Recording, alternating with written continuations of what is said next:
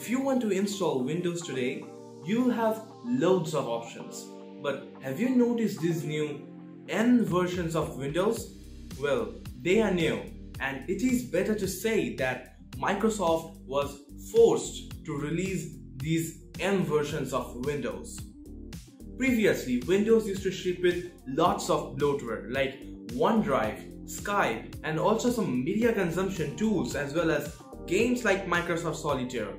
But you may ask, what is the problem with all of these games? Well, these lead to higher CPU and RAM utilization, and frustrated users who wanted to get 100% of all of their hardware into the programs that they were using were getting disappointed with Windows. The only way out was to crack Windows, remove the software that you didn't need, and then reinstall it. But there are a lot of potential risks in cracked and pirated software. But there is an even bigger story than that.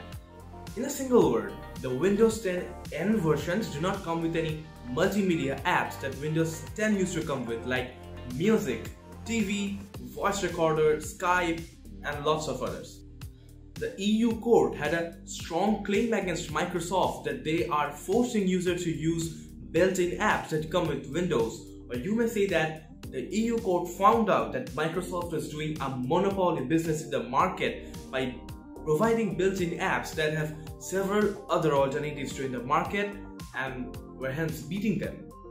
To solve this issue and recover the European market, Microsoft released a new version of Windows that was exactly the same but did not have any multimedia apps and Skype. And that is the N version of the Windows. Now, the N versions of Windows are bloatware-free versions of Windows that do not have those pre-installed apps. But if you need any of them, you can still go to the Microsoft Store and download them. Now, don't get me wrong, the N versions are not a separate version of Windows that is supposed to be an upgrade to the Windows 10 Pro or Windows 10 Home, for example. You can still have the same features, and the N version will not cause any serious problems to you.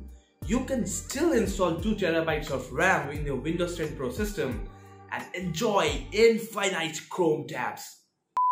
Don't take my word, this is the official documentation from Microsoft's page. The N editions of Windows 10 Home and Windows 10 Pro include the same functionality as the standard edition, except that they do not include certain media-related technologies, Windows Media Player, camera, music, films and TV, and do not include the Skype app. But do you remember that I mentioned the EU court forced Microsoft to launch these N versions? Yes, these N versions were launched only for the European market, just to give the customers an equal chance in trying each and every other software that is out in the market to download for their own multimedia needs. Just a quick Google search reveals that the top result is the Iceland page of Microsoft. And then there are no other Windows 10 Pro N vendor pages from Microsoft. Now, can you still buy it from US or India?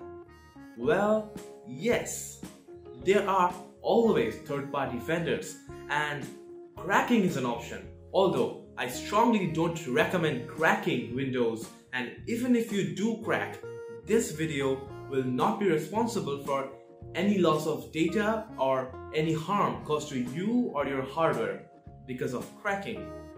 So the key takeaway is that Windows 10 N versions are Windows 10 but without any media tools, and it is available only in the EU. So if you get your hands on a Windows 10 N version from any other region of the world, that's not a legitimate version of Windows.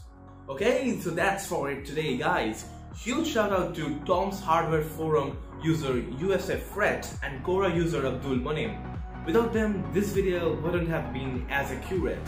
If you like this video, smash that like button. I know you have already seen it. And with that said, I'm Marco and I'll catch you in the next one.